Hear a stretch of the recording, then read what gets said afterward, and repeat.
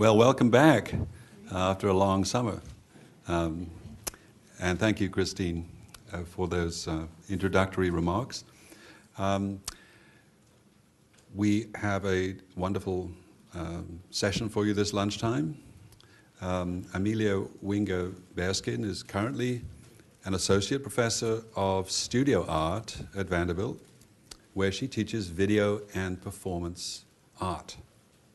Well, she was originally trained as an opera singer at the Eastman Conservatory of Music in New York and completed her undergraduate degree at George Mason University.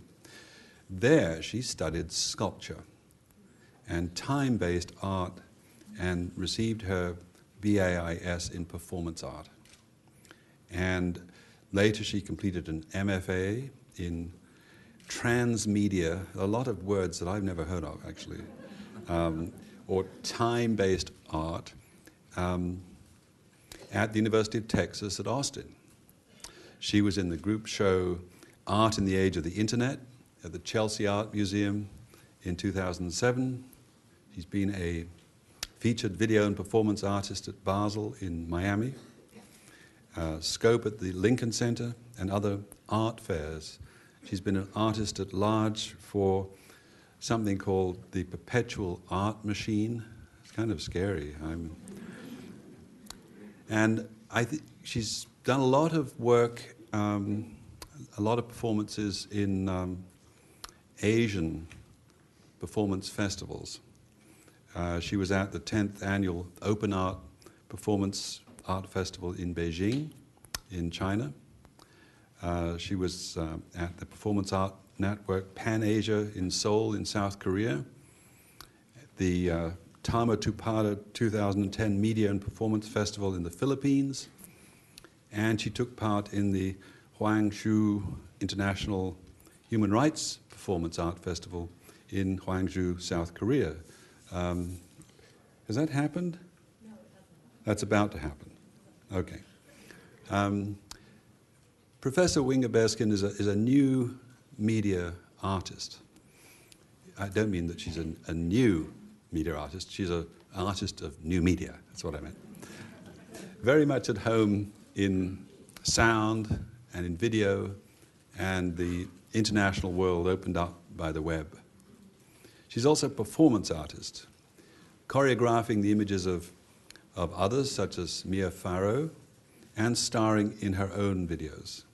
Many of these pieces can be viewed online. They are consistently witty, playful, and mysterious. Even the titles are intriguing, like Ambient Transformation. I think she was on Ambien. And Sleepwalking. And she says this was filmed without her knowing it. Yeah, I don't know how that can happen. I mean, like you leave the camera on and then you sleepwalk, and at the end of this would be a great way to earn a living, wouldn't it? I mean, just let the camera do the work for you. And then there's Nessun Dorma, the transformation of Mia Farrow. Come Away with Me to the Deep Blue Sea. Johnny, My Love. Unusual Sympathy. And I'm Following the River Down the Highway to the Cradle of the Civil War. These are all titles of short video works that you can see if you have a computer. Her current solo show, Transformation Opera, is on at Antenna in Chicago until later this month. And I would be remiss if I didn't tell you that Amelia is editor-in-chief of a new online arts publication, Art Zine. Zine. Please welcome Amelia Winger-Bearskin, who's going to give you a very interesting lunchtime.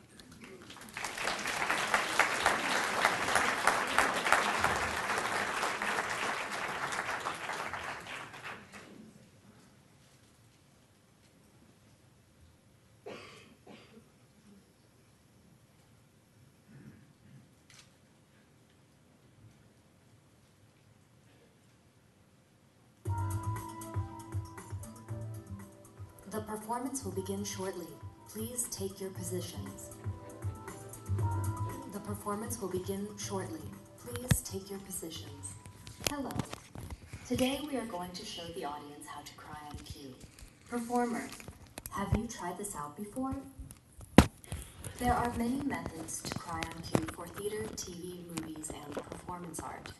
The most famous would be the Stanislavski method of acting. We will try to make the performer cry by invoking her real emotions.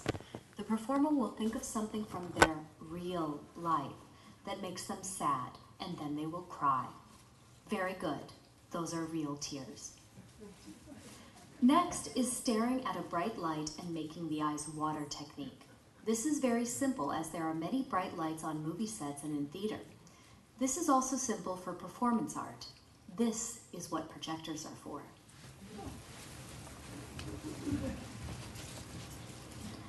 See, those are real tears, but just a physical response, not emotional tears. If the performer has been unsuccessful with the previous techniques, we will move on to more aggressive techniques. It is suggested to slap a performer hard across the face in order to make them cry. This must be done by surprise. Come up to the stage and slap the performer. But you must surprise them. Do not let the performer know you are going to slap them.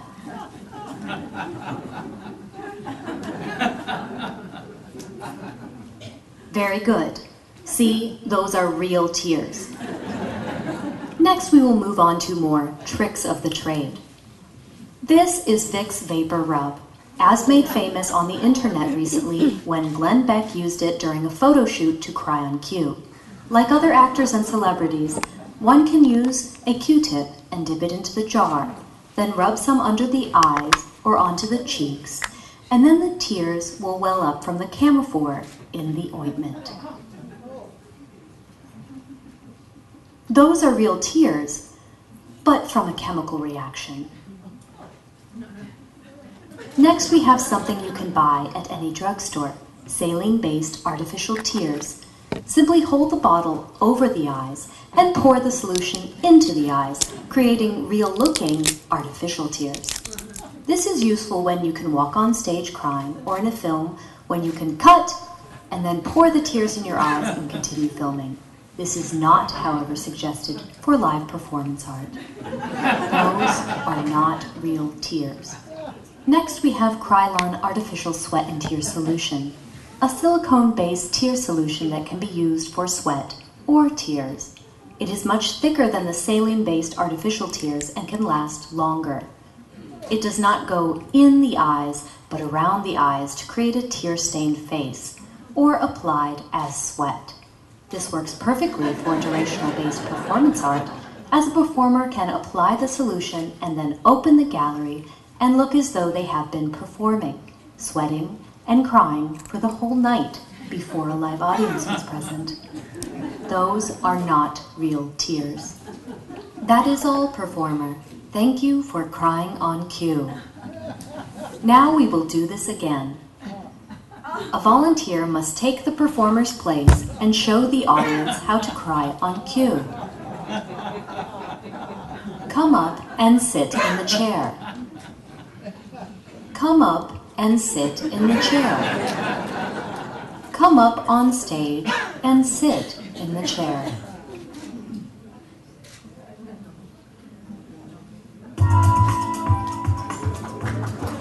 The performance will begin shortly.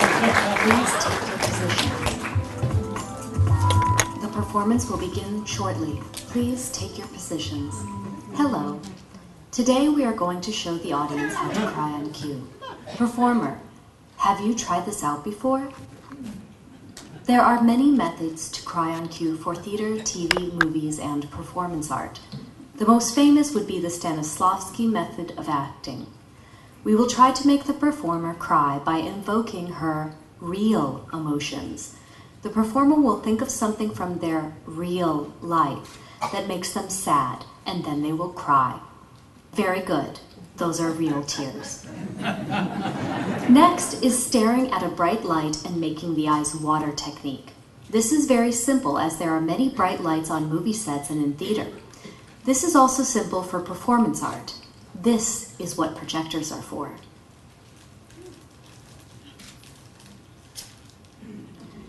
See, those are real tears, but just a physical response, not emotional tears. If the performer has been unsuccessful with the previous techniques, we will move on to more aggressive techniques. It is suggested to slap a performer hard across the face in order to make them cry. This must be done by surprise. Come up to the stage and slap the performer. But you must surprise them. Do not let the performer know you are going to slap them.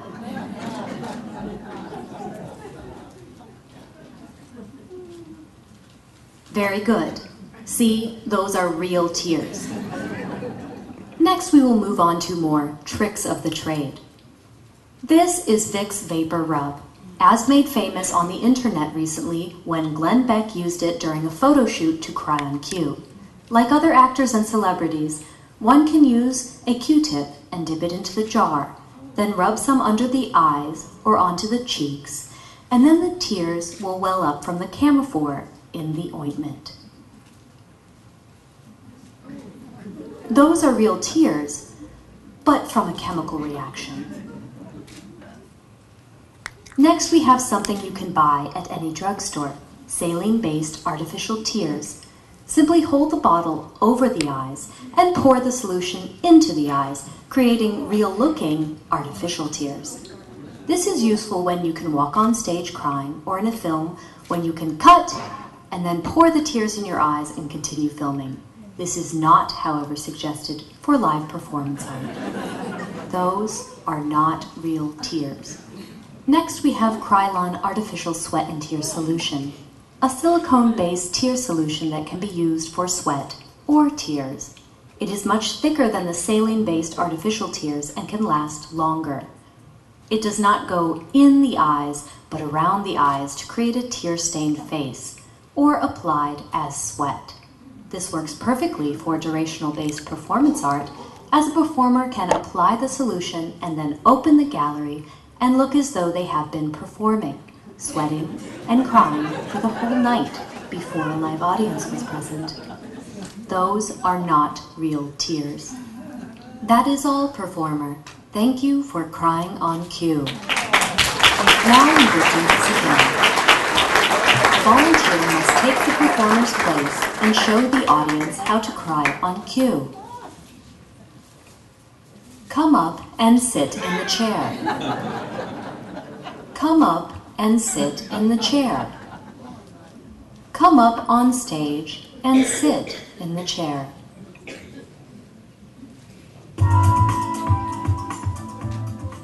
The performance will begin shortly. Please take your positions. The performance will begin shortly. Please take your positions. Hello. Today we are going to show the audience how to cry on cue. Performer, have you tried this out before? There are many methods to cry on cue for theater, TV, movies, and performance art. The most famous would be the Stanislavski method of acting. We will try to make the performer cry by invoking her real emotions. The performer will think of something from their real life that makes them sad, and then they will cry. Very good. Those are real tears. Next is staring at a bright light and making the eyes water technique. This is very simple as there are many bright lights on movie sets and in theater. This is also simple for performance art. This is what projectors are for.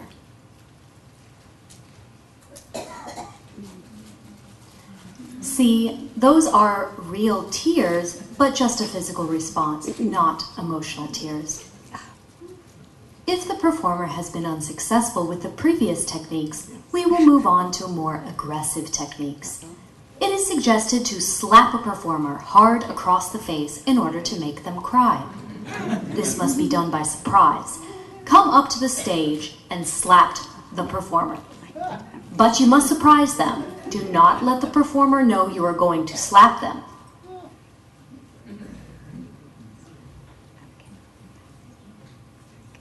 Very good. See, those are real tears. Next, we will move on to more tricks of the trade. This is Vicks Vapor Rub, as made famous on the internet recently when Glenn Beck used it during a photo shoot to cry on cue. Like other actors and celebrities, one can use a Q-tip and dip it into the jar, then rub some under the eyes or onto the cheeks, and then the tears will well up from the camphor in the ointment. Those are real tears, but from a chemical reaction. Next, we have something you can buy at any drugstore, saline-based artificial tears. Simply hold the bottle over the eyes and pour the solution into the eyes, creating real-looking artificial tears. This is useful when you can walk on stage crying, or in a film when you can cut and then pour the tears in your eyes and continue filming. This is not, however, suggested for live performance art. Those are not real tears. Next, we have Krylon Artificial Sweat and Tear Solution, a silicone-based tear solution that can be used for sweat or tears. It is much thicker than the saline-based artificial tears and can last longer. It does not go in the eyes, but around the eyes to create a tear-stained face, or applied as sweat. This works perfectly for durational-based performance art, as the performer can apply the solution and then open the gallery and look as though they have been performing, sweating and crying for the whole night before a live audience was present. Those are not real tears. That is all, performer. Thank you for crying on cue. Now we will do this again. A volunteer must take the performer's place and show the audience how to cry on cue. Come up and sit in the chair. Come up and sit in the chair. Come up on stage and sit in the chair.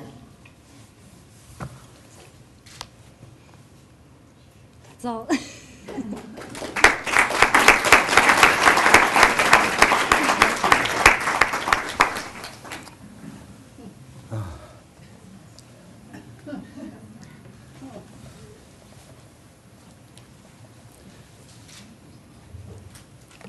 Because some of us, does this work?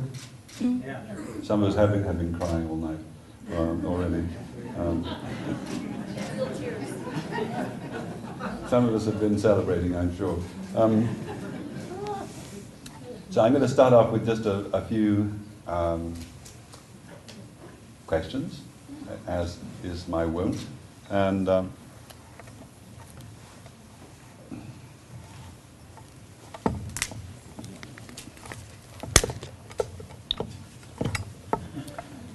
And then we'll open discussion and questions to the audience.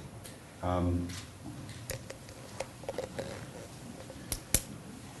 going to get to the piece that you've performed for us in a moment, but I want to sort of step back and ask you a couple of questions about the kind of art that you do. You describe what you do as time-based art, and obviously the most common example of time-based art would be music, I guess, and you trained as an opera singer, so it's not as if you don't have that sort of connection. But how does time come into your work more generally? Obviously, if it's performance art, it's extended in time, it takes time. But do you manipulate time? Does your work sort of suspend time and take us into a different kind of time? Does it shape time in new ways? Could you just say something about what time-based art means? Well, recently when I was in the Philippines, I was asked to speak to the mayor and explain what time-based art was. And what I said then was that oftentimes we use these different types of Ds to describe art: 2D, 3D, 4D. And so 2D art would be like drawing, printmaking, painting, something that you would see on a two-dimensional plane. 3D would be something like sculpture or installation, or art that we encounter in our city, public art. And what they consider 4D is the fourth dimension, which is time. So you have something that is up this plane, which is two-dimensional. When you add the third plane, that is depth. And then you have the fourth plane, which would be time. So how do you experience something that would be three-dimensional and has an element of time? And so that's why they often call time-based arts transmedia or 4D. They sort of use these terms interchangeably.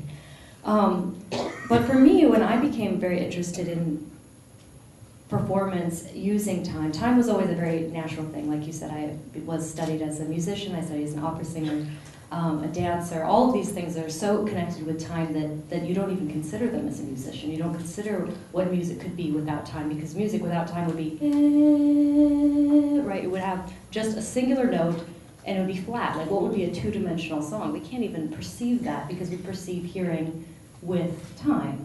Same with dance. You couldn't have a two-dimensional dance. You could try, but you use a three-dimensional body to dance, so you already are in the third dimension, and you already, if it's dance, it connotes movement, which has to be within time. So when I became an artist, the fourth dimension was already a given for me. That's the way in which I would convey the art that I made. However, now that I'm thinking more about time, I'm interested in bringing the audience into another time and space during a performance. And that time and space that I'm interested in, the most favorite part of my life when I was in film or when I was in theater or when I was an opera singer were those places behind stage, in the wings, right before we were getting ready to go onto stage and perform. Once we were on stage, it's like you do exactly what you're supposed to do. You have very little connection with your audience who's in complete blackness, you're in complete light. It's almost as if you're performing by yourself. It's very hard to have an actual real-time interaction with the audience. You can sort of hear their applause, you can see their faces, but they don't reciprocate and change the performance. And so when I was backstage, oftentimes in the wings or changing in the dressing room, we would sing for each other. We would recite our lines for each other. We would be practicing our dance steps. And sometimes we would be remembering songs that we'd done together in other shows. And we would sing those songs while someone else is dancing in the corner, someone else is reciting their lines. And this space, this sort of no space where you're not rehearsing, you're not performing, you're just creating and remembering. And that space is what I'm interested in conveying to my audience. That space, that backstage space where all of us are performers and all of us are reciting for each other. Well, I want to ask you then a bit more about the idea of performance, as in performance art. I mean, a lot of people aren't really used to this. And I know a lot of the pieces that I've seen of yours have been video works. And this was really an interesting mix of a video performance and a live performance, and one in which you are the star and you also bring in other people. But in your when you're on screen and you're also sitting there, I had this sort of strange sense of there being a kind of an uncanny mix between the very, very personal. I mean, this is you, and you're here, and you're maybe crying. And it's also very impersonal. I mean, you're on the screen, you're just a picture. And is this sort of blend of the very personal and the really detached and manipulating, is this part of the point of what you're doing? And this same duality between, let's say, authenticity or genuine feeling, these are real tears, on the one hand, and mere stagecraft, like here is how we manipulate emotion. This duality actually appears in the content of your piece. Not just something that's generally there in any video work, but it's also built into the whole idea about crying on cue. So I suppose one question I'm asking you is your art a way of expressing your deep self, as it were, your authentic you, or is it a way of hiding behind the art, or is it a third thing, which would have to be more interesting, which is putting this distinction into question, this whole distinction between the real me and the me that may be manipulating you. Yeah, I think that I made this piece when I was a graduate student very much in response to a lot of questions of, well, you know, you're a performer, and a performer is not an artist. You know, performance art is something else. And this really came from me asking, well, what is that something else?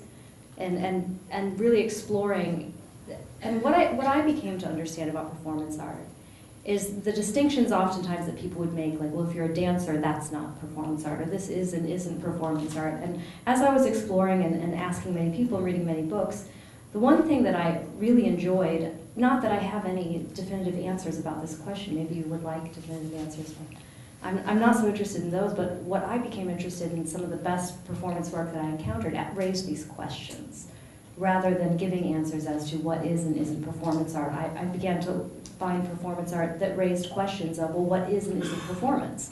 Period. Not performance art, but, you know, are we performing when we're performing our identity, when we're performing being a mother, being a sister, being a brother? Or when everything is performance, if everything is performance, is nothing performance? And so I created this piece really to have the audience ask those questions themselves. What is real tears? What, you know, could you possibly have real tears at all when you're on the stage? Even if I'm really crying, could it ever be perceived as anything else? When I was listening to NPR yesterday, Michael Caine was talking about a situation when he was on a film, and he hadn't been trained how to ride a horse properly, and they convinced him to get on the horse, and they said, oh, no, it's a very, very, you know, calm horse, and it's fine. He said, I don't know how to ride a horse. I said, no, it's fine. And of course the horse bucked him, and he fell to the ground. And he said, and everyone laughed on the set. And he had really actually hurt himself really bad, and it made him really angry that, you know, everyone had just laughed at him. You know, he had said, I can't ride a horse, and then as soon as they, you know, convince him to get on it, it bucks him and he hurts himself, and everyone laughs. And the thing is in that context, he, as a performer, as an actor on a film set, people couldn't even perceive when something actually happened to him as it being anything but entertainment, because he's an entertainer. So, I mean, can an entertainer get up on stage and have real tears? So this is the questions I'm hoping to raise with this piece. So one last question.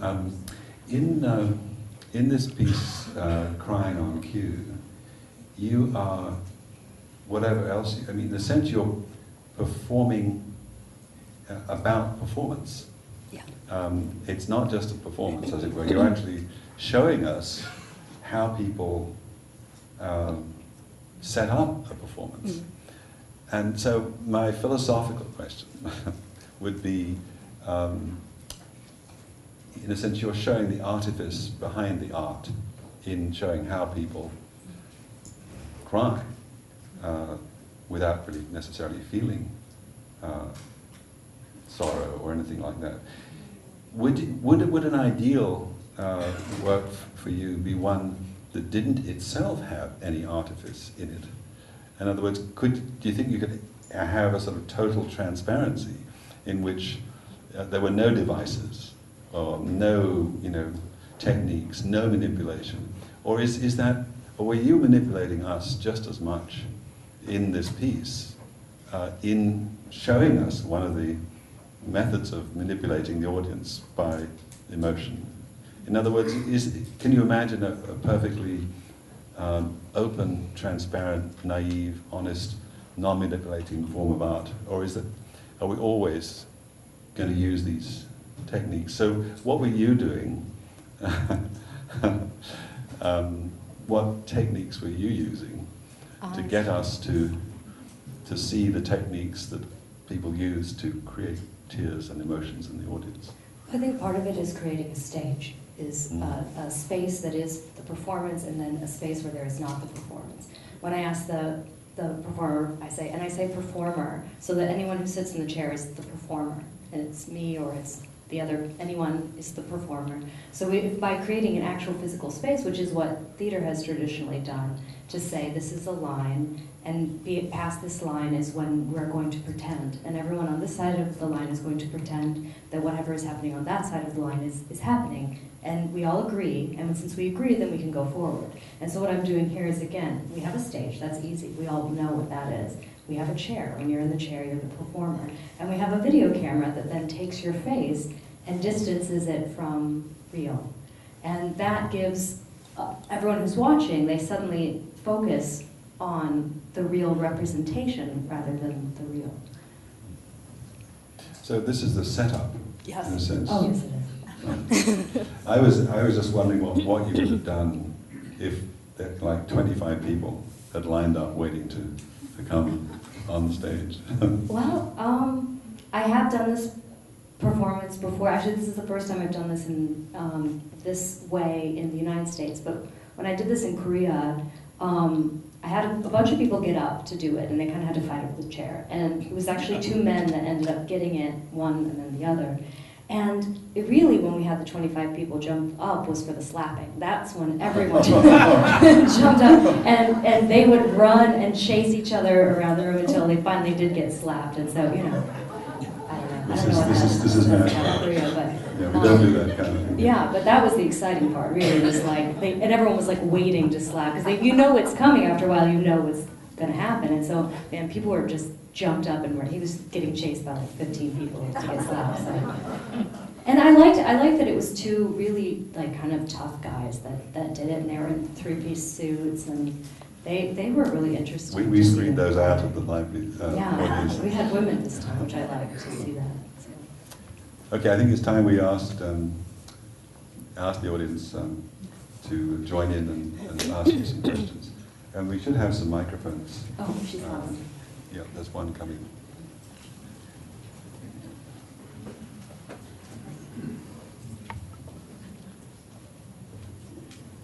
How would this performance have changed if it were how to laugh on cue? I don't know. How do you think that it would change? I feel like it would almost work that way. I feel like there's not as many devices, though, that I could see that there's a sense that you're getting insider information with this, right? That even though most of us probably could have figured this out. If someone said, can you cry on cue? You could have figured out these tricks. But there's this sense that there's an insider information because I have this title as being a performance artist. Maybe I know something other people don't know, which isn't really true. So if we said laugh on cue, we might not buy it as an audience. That I might know something about laughing on cue that you might not know. And the reality is, the way I set this up is really to say there isn't something I know that you don't know. But that's the trick. And so I don't know if that trick would work with laughing on cue, because you wouldn't believe that I could teach you a way to laugh on cue, because I feel like anyone can fake a laugh, you know? So that means that tears actually are more real than laugh. Possibly. I mean, I feel like we very rarely see actresses getting Best Actress awards for roles that make people laugh, which is unfortunate, because I really think that to make people laugh is an incredible skill.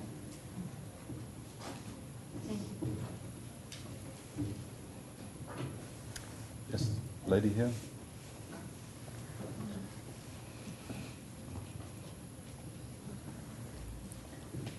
In the 50s, I had the opportunity to see Mary Barton do South Pacific, and we were in front row seats. It was a wonderful experience, and I watched her produce tears without any artificial thing. Oh yeah, absolutely. She obviously did that many different performances, but there must be a real gift to be able to reconstruct what makes you cry. Oh, absolutely. And make the tears come. Absolutely. When I was setting up for this performance yesterday, I ran into Will Akers, who's another professor at Vanderbilt, and I told him about this, and he said he had a chance to interview the woman, and I'm completely blanking on her name, but she played the young girl in Meet Me in St. Louis. She played like the 8-year-old, you know, so he had a chance to interview her. And he said, and she said, the director said to her, he said, now, we're gonna need you to cry on cue in this one scene, and you know, and he started kind of getting her revved up for this. She's a child actor. This is really her first big film. He didn't really, you know, he's kind of nervous about this. Is she going to be able to do this? And she says, would you like when I cry for my tears to go all the way down to my chin or just halfway? So some people just have that gift. You know?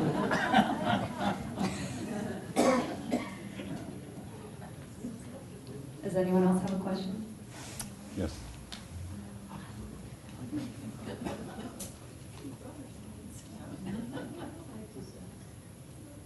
You spoke of I like the image of the line that is formed by the stage where we're doing play like on one side and play like on the other side.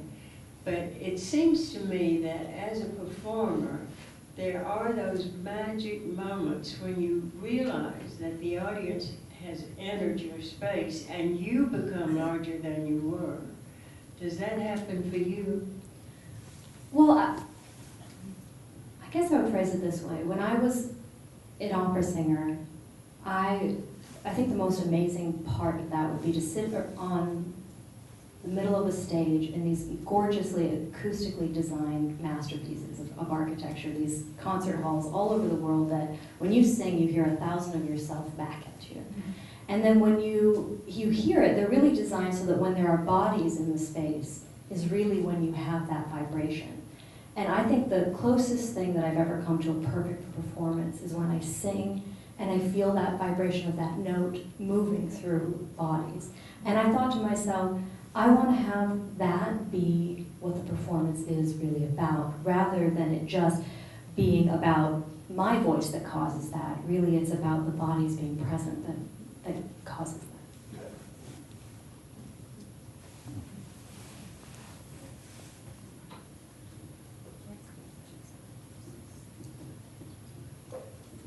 What would have happened if you kept asking for someone to come up on the stage and nobody came forward? How would you have? You know, see, that's never happened before, but I always think that's going to. I always think that no one's going to do it. I mean, that's what I always think. I think nobody is going to do this. But I like watching it with an empty chair, personally. Because I do that. When I practice it, and then I watch, and I, say, no one's going to get up here and do this. And I watch the empty chair, and it's actually, for me anyways, maybe everyone would have thought it was boring. I think it's fascinating to hear it. And then what happens is your mind fills in the blanks. You become the performer. You imagine yourself in this empty chair, which I think is almost more powerful than seeing another person. When there's an empty chair and you hear these instructions, you can't help but think, how would this feel or look on my body? I'm fascinated by the analogy to a classroom situation in which you ask your whole class, does anyone know the answer to this question? And the secret is you've got to wait, because if you expect the answer in like 2 seconds, it won't come. Maybe 10 seconds, it doesn't come. But if you're just willing to wait, eventually someone will volunteer and put their hand up. So I was just going to ask you guys, supposing that we hadn't had the volunteers we had, and supposing Amelia just waited, how many of you, if just to take pity on her, would eventually, if she'd waited long enough, have been willing to come up? Could you just put your hand up just out of a curiosity? Well, look at that. I'm very surprised. That's great. You guys have a lot of pity. That's good. And that's something we would never have known, you see, we hadn't asked that question. No, that's really great. So any Oh, there's one other question yes, here. there's a question over here, this lady at the edge. Mm-hmm.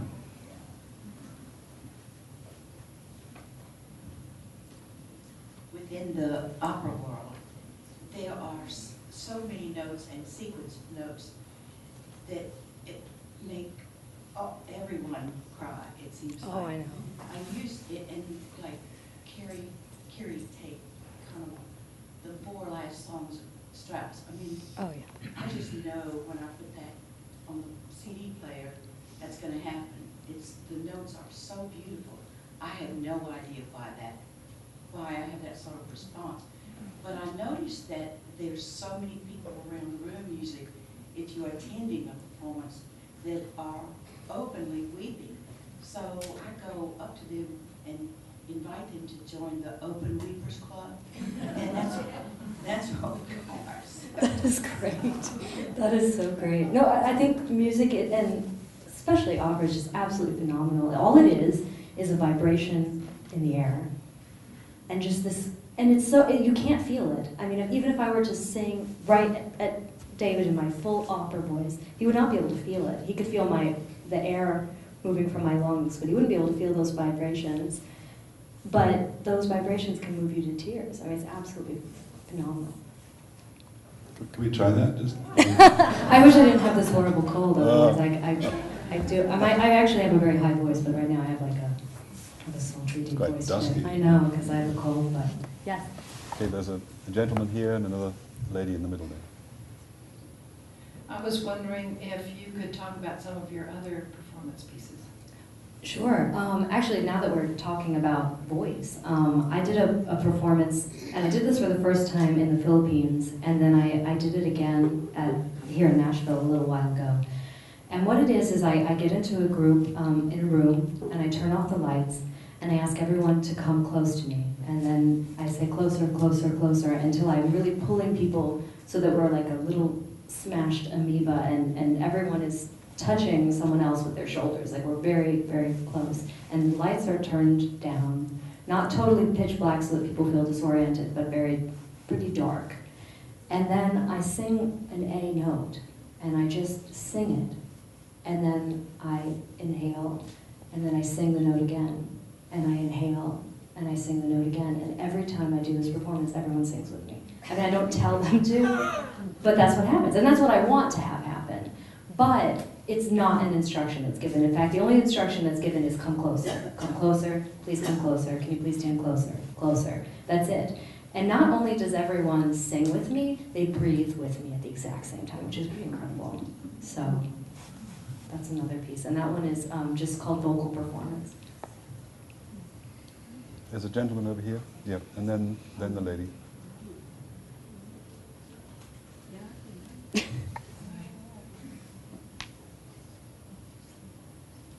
No, that gentleman next to her. In drawing and painting, tradition has it that you use the real world as a model for what you attempt to replicate in some form.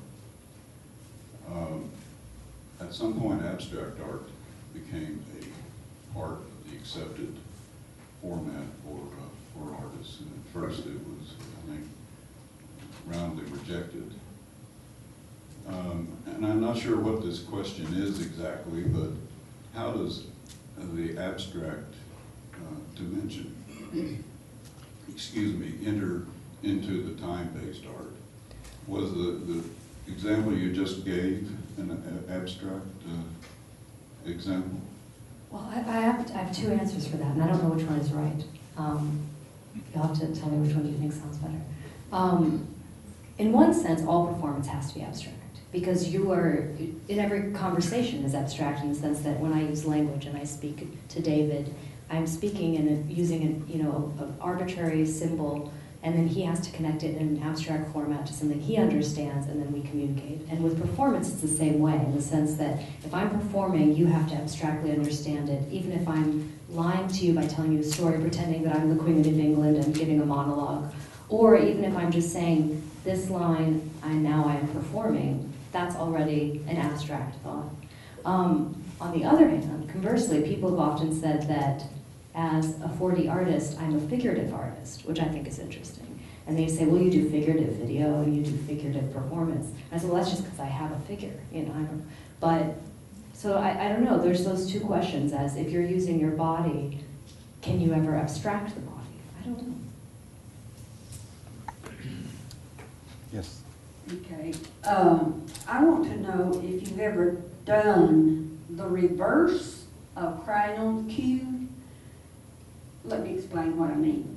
During World War II, there was a song called The Soldier, and everywhere it was performed, you look around, and everybody was crying before it was over.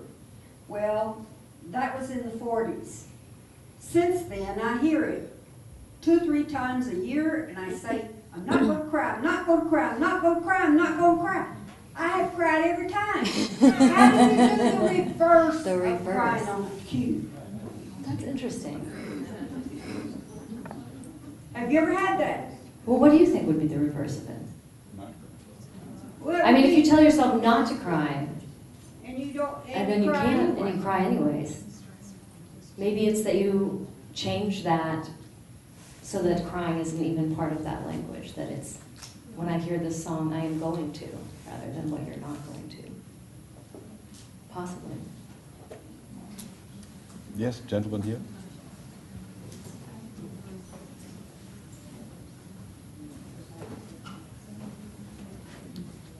You can just shout them out too, not that big of a... Well, in response to her question, I actually sang in Turandot.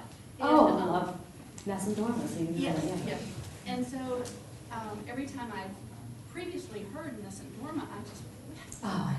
And so I just had to detach myself. My husband said, you know you're not going to be able to. I know, it's the saddest. So I just had to detach myself and focus on the costume or the mask or whatever, and just so I wouldn't cry whenever Prince Caliph would sing. So just that's the only way to get through it, I guess. Just detach yourself. Yeah, I absolutely could not ever have emotion when I was singing those parts because you're, as you know, there's the slightest bit of emotion, you get choked up, you can't sing. You can't breathe, you can't sing. Yeah. Are your pieces always live? Do you always have to have the live performer? If you had videotaped this and I'd watched it out in the lobby without seeing the performer, do you ever do that? Would that be different? It would seem to me be I do some performances for video, but my live performances I don't show unless they're live. Like I wouldn't show a tape recording of what was a live performance in a gallery and say that's the documentation. I don't do that, but I have performed for video and then I'll show that piece in a gallery. But if it's a live performance, then I have to do it live. It is fascinatingly different, isn't it? Because if you're watching a video, you know that even if you don't know what's coming is already decided, if it's been recorded.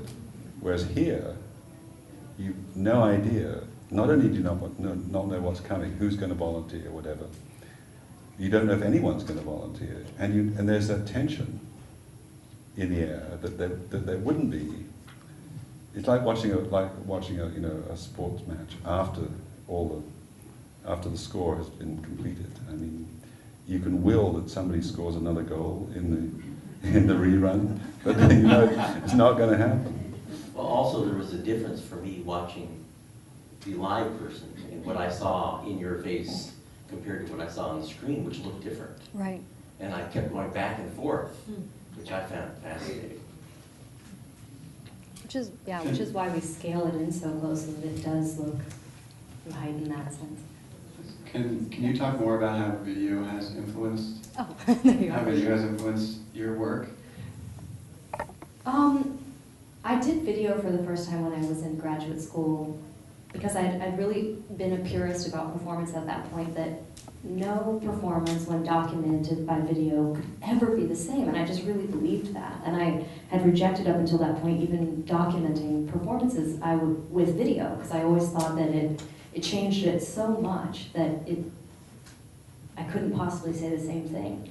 Until I really discovered that performing for video is its own medium. It's very different than live performance, and so that is like anything else, you have to learn it. Like performing in opera is different than singing in a musical, and so video in that sense changed the way I perform on video. The way I perform for video is very different than the way I perform live.